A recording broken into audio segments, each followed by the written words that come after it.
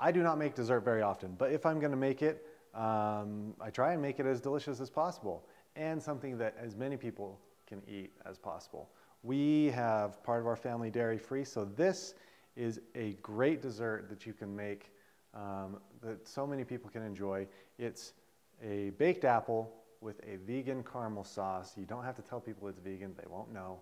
It's just really, really delicious, and it's a lot easier than normal caramel sauce. So let's get going on it. It takes less than an hour.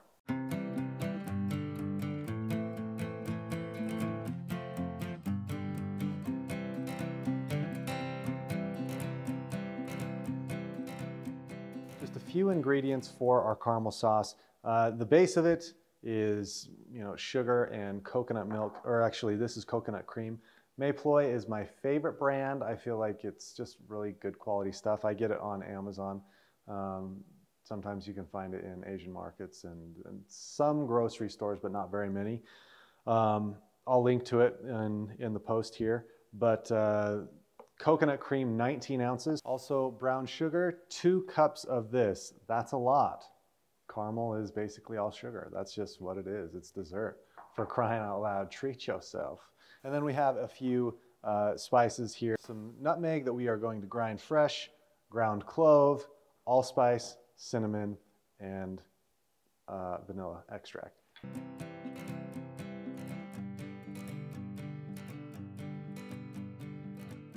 We're going to want about 1 tablespoon of ground cinnamon, 2 teaspoons of allspice, 1/4 teaspoon of ground clove, 1/4 teaspoon of fresh ground nutmeg. If you're using pre-ground stuff, you'll do a full 1/2 teaspoon. One thing I failed to mention is just a little bit of fresh lemon juice. It's a lot of rich flavors here, so we want something that will cut through that just a little bit.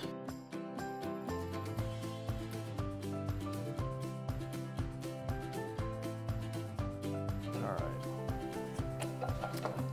Ooh. Oh yeah, that's gonna be good.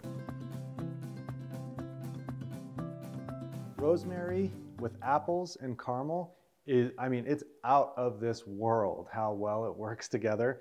So, but rosemary needles, that's not pleasant to eat. You just kind of want the flavor in there. So to get the flavor in there without having to deal with the needles, we're going to take 4 of these little sprigs here. And I've just got some butcher's twine that we're going to start with the bottom and just wrap going up. And any needles that poke out, just tuck them back in there. Go all the way up. And then we're going to tie our 2 ends together, like so. So with that, you're not going to lose any of the rosemary needles, but you will get all of the flavor of the rosemary throughout the sauce. So I'm going to make 4 of these little guys, just toss them in there.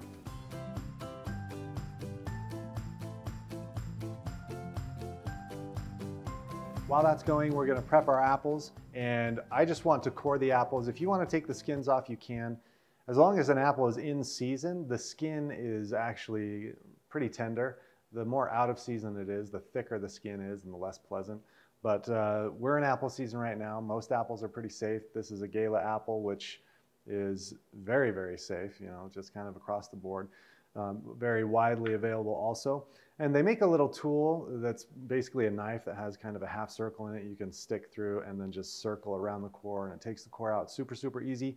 I don't have one of those, and most people don't. So I'm going to show you how to do this with a paring knife, which is just one of these guys. Alternatively, if you didn't want to do that, you could just cut the apple in half and then into quarters and then just kind of slice out the insides. But I like to bake the apples whole like this. To do this, we're just going to make 4 little, we're going to basically make a box going straight down, and you have to be careful with this. You don't want to, cut your hand. Straight down on either side, making a box around the core.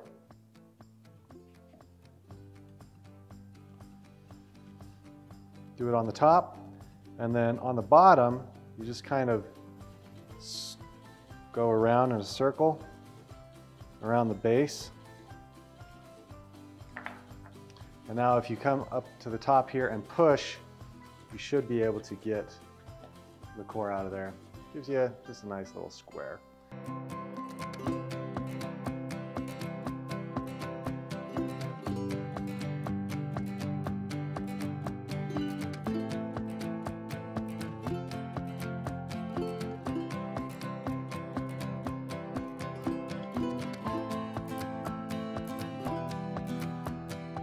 Really would suggest, if you don't have a steady hand or you're not confident with it, that you just cut it in half and take the middle out that way. A lot easier, but you do you.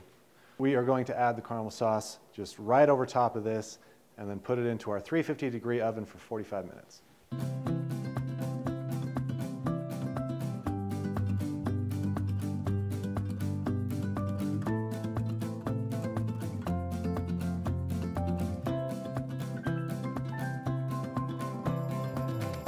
Rosemary, we want to kind of disperse throughout so the flavor can get, the aroma can get all around it. So just wanted each of the little mid parts there. You have to kind of keep an eye on it.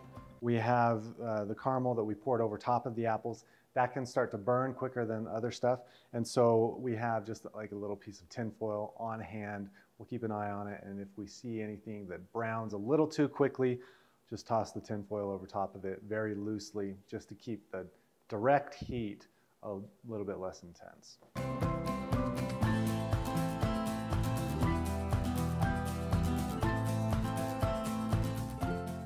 And the caramel on that is a little thick. You want it to be that way because you're gonna have some liquid that comes out of the apples, and then that will kind of water down your caramel a little bit more, and so but then that will cook out, which is why we don't cook it covered right now unless we absolutely have to.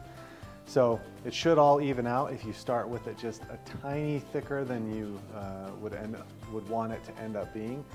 I think the way we've got it will be just right.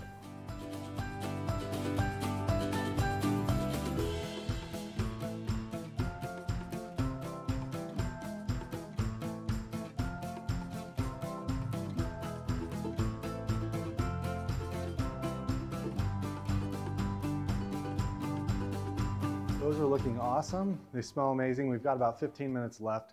So when you hit about the 30-minute mark, just open it up, scoop some of that caramel over all the top, and let it finish for the last 15 minutes. While it's doing that, we are going to prepare the rest of the topping, which is 2/3 a cup of walnuts and about 1/3 of a cup of almonds.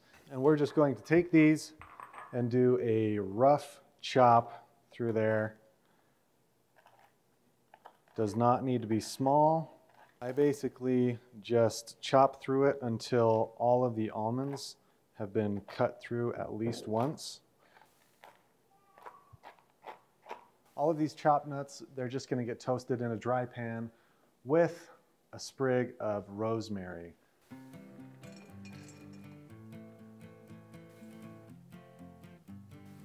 We're just gonna toss this around on medium heat until you can really start to smell it and it starts to brown on some of the pieces.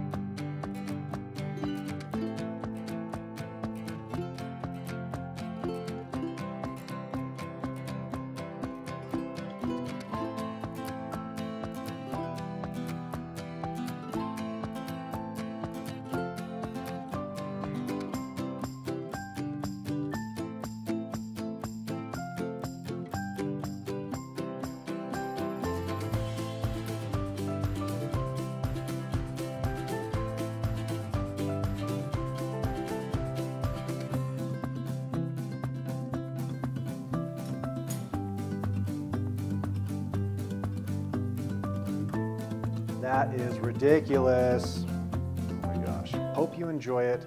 Give it a try. Let us know what you think. And if you make any changes, we'd love to hear what you did for yours. Thanks everybody, take care.